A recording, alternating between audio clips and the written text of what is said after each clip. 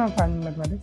Today in this video, we are going to solve question number 8 and 9 of exercise 13.1. This is related to the linear differential equation, and in this question we have to find the complementary function. These questions are related to the finding the roots, finding the complementary function. Here we go, question number 8.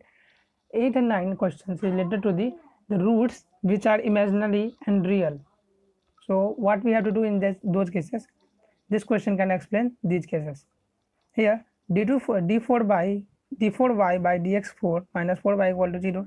Writing in operator d form, d4 minus 4 into y equal to 0. Substituting d equal to m in equation 1 to get the auxiliary equation. Therefore m to the power 4 minus 4 equal to 0. After solving them, we get m plus 2 into m minus 2, m square plus 2 equal to 0.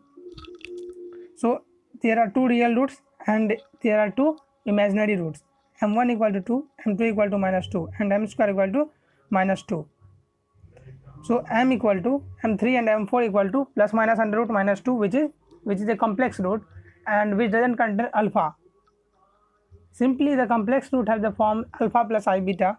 Here alpha is absent, only beta is present. So the third and fourth root m3 and m4 are the imaginary root. So we have to do the imaginary solutions for it. So the solution is here, two roots are real and two roots are imaginary. So what we have to do?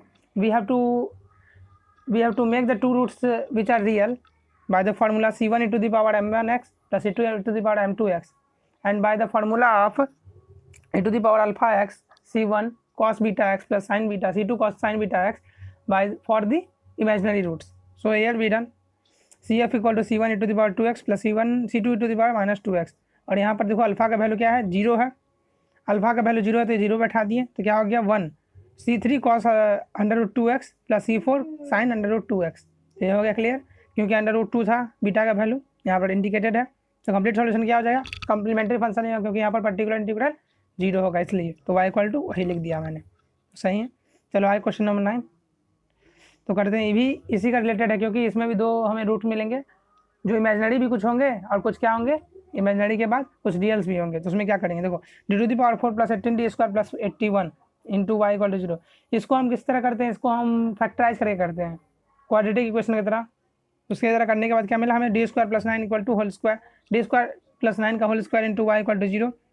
अब देखो हम उसमें D equal to M substitute करते हैं auxiliary equation के लिए. Auxiliary equation substitute करने के बाद क्या हुआ, एम स्क्वायर प्लस 9 का whole square equal to 0, M square plus 9 equal to 0 कर दिए. अब दोनों में कैलकुलेट करते हैं तो रूट क्या आते हैं, दो इसमें सब क्या इमेजिनरी रूट्स हैं.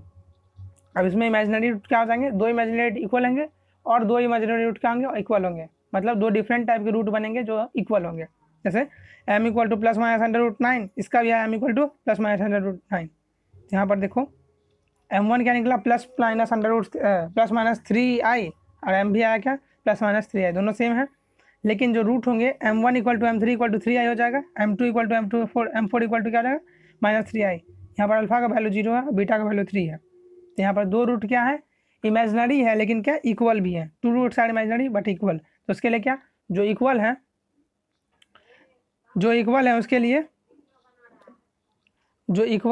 उसके लिए क्या बैठा देंगे, देखो e to the power alpha की जगह 0 बैठा देंगे, c1 प्लस c2 से cos 3x और c3 plus c4x into sine 3x. तो यहाँ पर क्या थे, इक्वल थे.